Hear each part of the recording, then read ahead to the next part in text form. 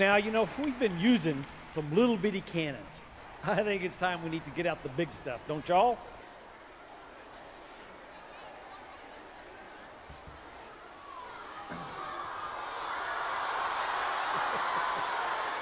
How about this one?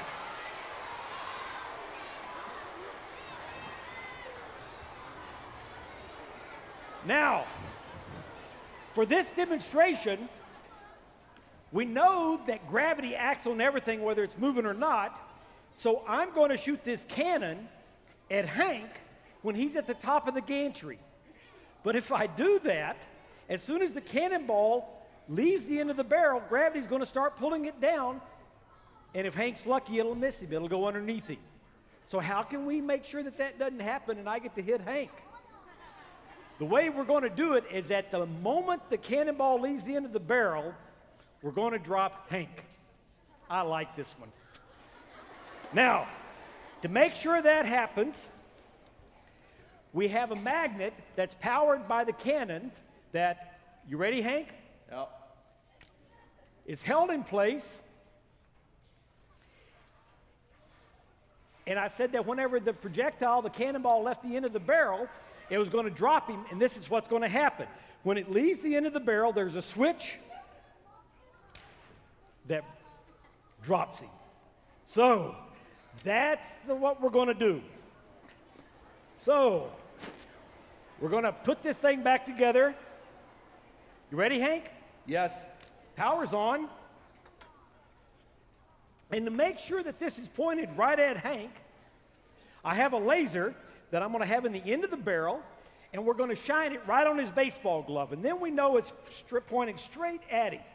Okay? And away he goes.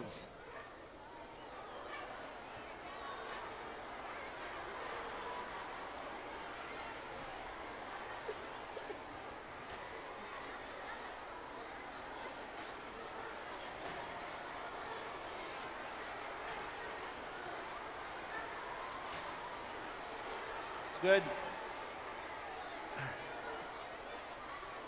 A little more. It's, hang on. Okay, that's fine.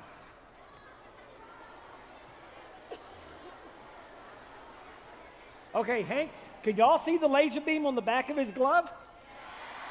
Okay, so now we know it's pointed right at him, right? So I'm going to remove the laser pointer. That's out.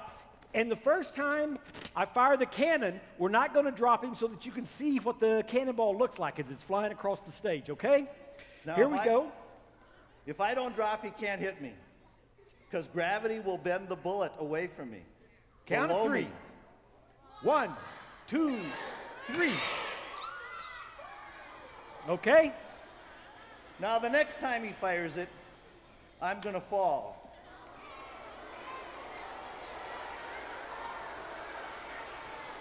And the bend of the bullet and how much I fall are going to match, so I get to catch the ball. Now, let's say he shoots it faster this next time. If he shoots the bullet really fast, it gets here so quick that I don't fall very far, but it doesn't bend very much. So I just catch it down here a little bit.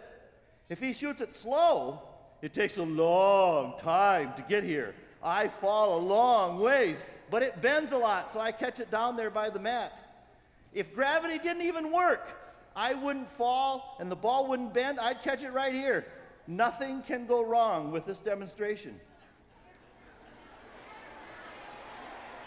Say, Hank, before I shoot the cannon, do you remember the comment you made about my brains coming out of the back of my head? I'd like you to think about that as your life passes. I'm going to arm it. Yes. Ready? It's armed. Okay, a little help. On the count of 3. 1, 2, 3.